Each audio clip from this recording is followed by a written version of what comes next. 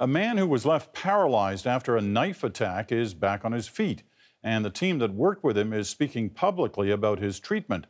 The pioneering therapy by British and Polish scientists has generated a lot of reaction and calls for caution about interpreting the results. Kim Brunhuber has the details. A man who couldn't stand can walk. These steps, one researcher says, more impressive than Neil Armstrong's. I believe this is the moment when paralysis can be reversed.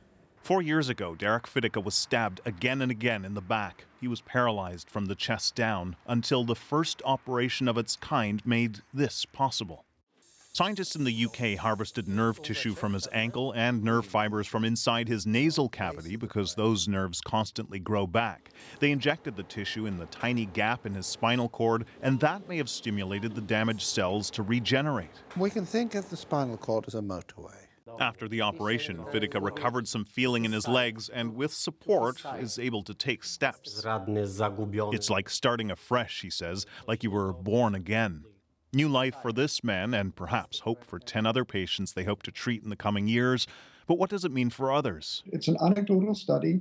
It is interesting, but I think we should not raise the hopes of all the patients in the world. This Canadian spinal cord expert is skeptical. He says the patient's new mobility could be thanks to the months of intensive rehab or because his spinal cord wasn't completely severed. So whether the cells are actually doing something or not is premature to say.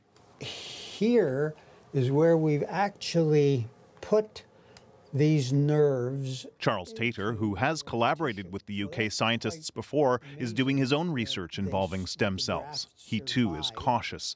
He's seen other miracles that didn't pan out. We had an issue here of a quote-unquote breakthrough that showed people walking after treatment for their spinal cord injury, which ultimately was proven to be a negative study. But there are positives to be drawn from this, he says.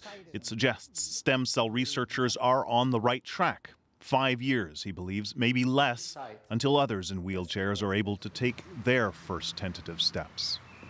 Kim Brunhuber, CBC News, Toronto.